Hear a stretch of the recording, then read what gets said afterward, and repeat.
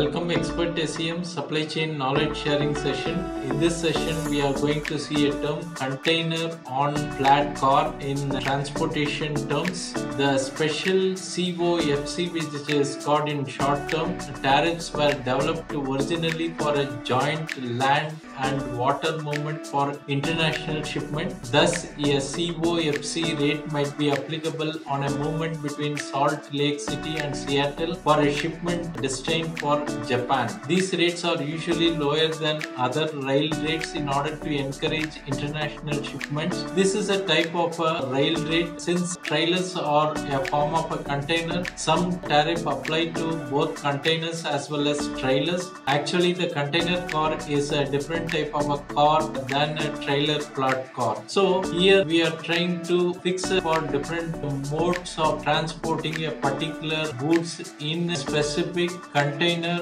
or a trailer. Thanks for watching. Bye.